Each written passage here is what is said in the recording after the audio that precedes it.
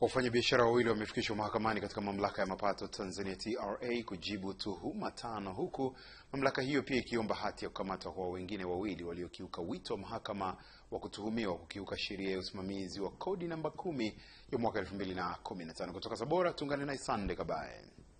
Waliofikishwa mahakamani mbele ya hakimu mkazi mfawizi wa wilaya ya Igunga Lydia Irunda ni Dudu Mtego na Joseph Tikombe, na ambao wanatakiwa kukamatwa kujibu tuhuma hizo ni Felix Kulaya na Juma Magina baada ya kukataa kuitikia wito wa mahakama. Wafanyabiashara hao wanatuhumiwa kwa kutotoa risiti za mashine za kielektroniki EFD, kushindwa kuendana na matakwa ya kodi, kuwazuia maafisa wa TRA kufanya kazi zao, kutoa taarifa za uongo na kukwepa kodi.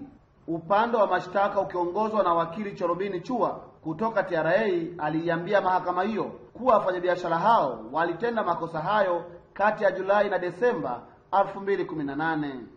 Wakili Chua aliiambia mahakama hiyo kuwa watuhumiwa hao na wenzao ambao hawakuwepo mahakamani hapo kwa makusudi walishindwa kutoa risiti za EFD mashine.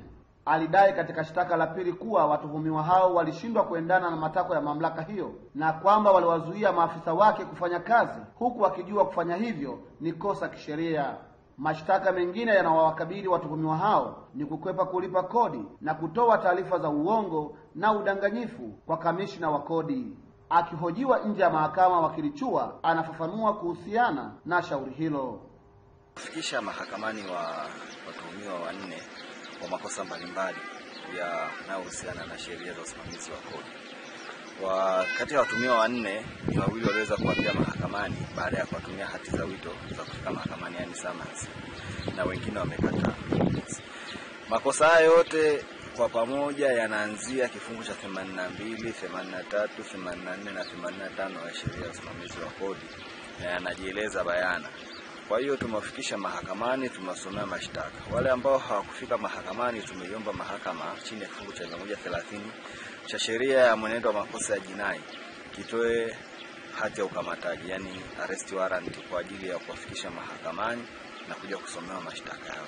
Na mahakama imetoa amri ya kukamatwa watu hao na kufikishwa mahakamani kabla au tarehe 7 mwezi wa 3 mwaka 2019 kwa ajili ya kuja kusomewa mashtaka yao.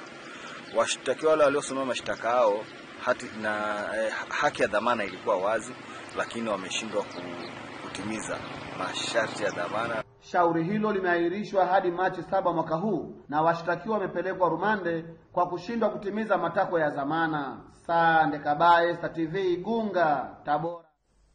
Taarifa hiyo yake Sande Kabaye inatufikisha mwisho wa habari za biashara na uchumi. Punde ni habari za kimataifa. Bofya kitufe cha subscribe kisha gusa alama ya kengele kupata taarifa za Star TV muda wote, wakati wowote.